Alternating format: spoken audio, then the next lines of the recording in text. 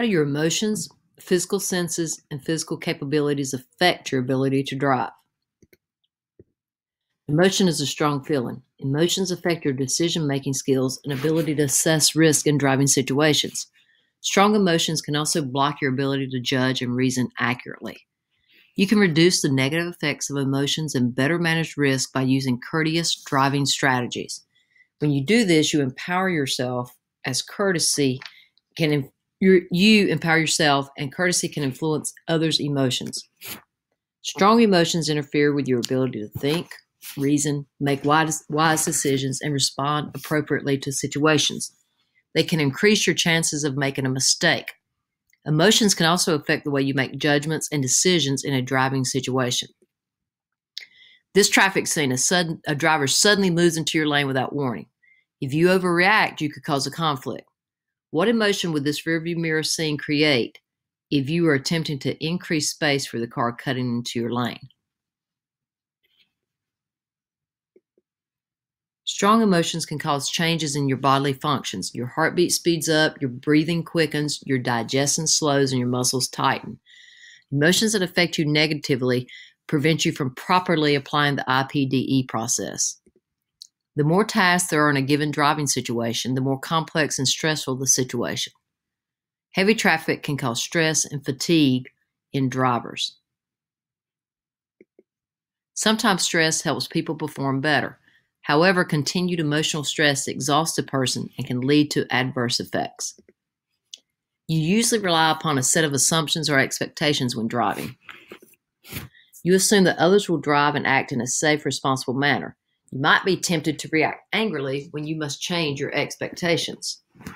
In normal driving situations, other drivers might interfere with the intended path or your speed of travel. They might slow or change lanes improperly. They might fail to yield or to signal a turn or lane change. Anger is one of the hardest emotions to control. When you are angry, your body and mind may respond with an urge to fight, which can block your ability to think rationally. Anger can impair all of your driving skills. Anger may cause aggressive driving or road rage. According to the AAA, aggressive driving is driving without regard for others' safety. Road rage is driving with the intent to harm others. If the driver cannot gain control of his anger in this situation, he may react aggressively. If you are angry while driving, you might take risks you would not take if you were calm, miss important clues, force other drivers to stop or swerve abruptly. Good drivers never surprise other drivers. What could you do if you become angry while driving or encounter other drivers who are angry? Think positively.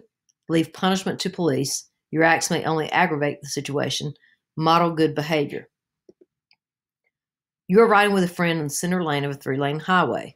A driver behind you starts honking the horn, flashing high beam lights, and tailgating. What are 2 things you could say to help your friend and manage the situation and drive safely?